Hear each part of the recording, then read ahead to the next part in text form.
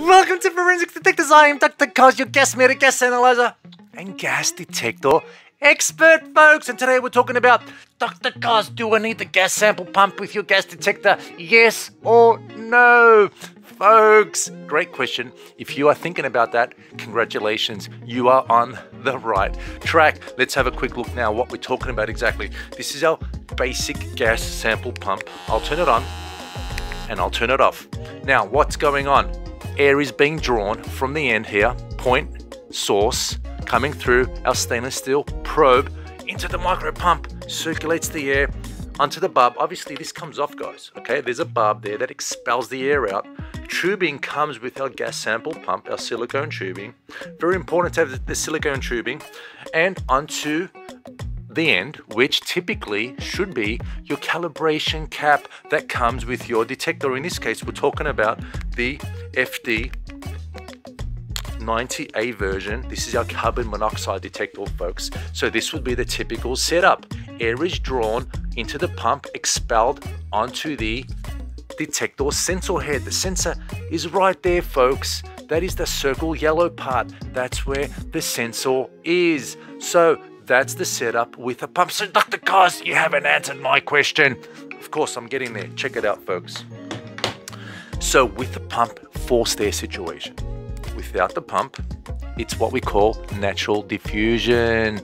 Air is just being detected at the adjacent volume of space onto the sensor. Molecules are going in, molecules are going out, and the sensor detector is detecting whatever is in this vicinity. So, for example, if you're taking an indoor measurement analysis, you have your detector, it's detecting the volume of space, you pop it on the table, you let it sit there for at least 60 seconds, the levels will stabilize, and you take your measurement.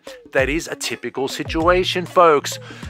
When you need the pump is when you are doing a localized point sample situation, when you have a restricted volume of space, or you're trying to find a leak, such as a gas leak. You're trying to find a leak, carbon monoxide in a heat exchange, in a ventilation system, or you're trying to take an air sample from a bag, a food sample, a packaging, or you're a technician and you want to sample what's going on in the tank.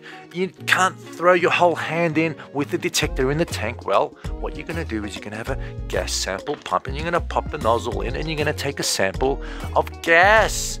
So the answer to the question is, when you have a localized volume of space, we recommend the sample pump.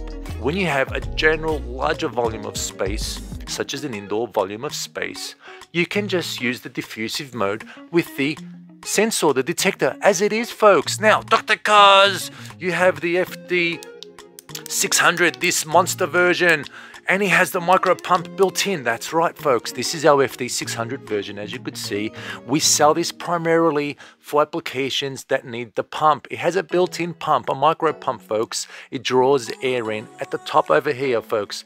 We pop the probe and people or customers point sample or a needle for headspace analysis, or a 4, 5, 6 inch probe for welding analysis. So this is typically used for localized gas sampling applications. Can I use it for general indoor large volumes of space? Absolutely.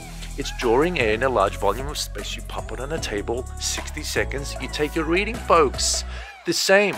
So if you have the pump, that's fine. If you don't have the pump, you're somewhat limited to what you can do in terms of localized point sampling. You will be restricted. So that's the answer to the question, folks. Local or not local, general or point specific. That will determine if you need a gas forced air pump situation. Have a great day.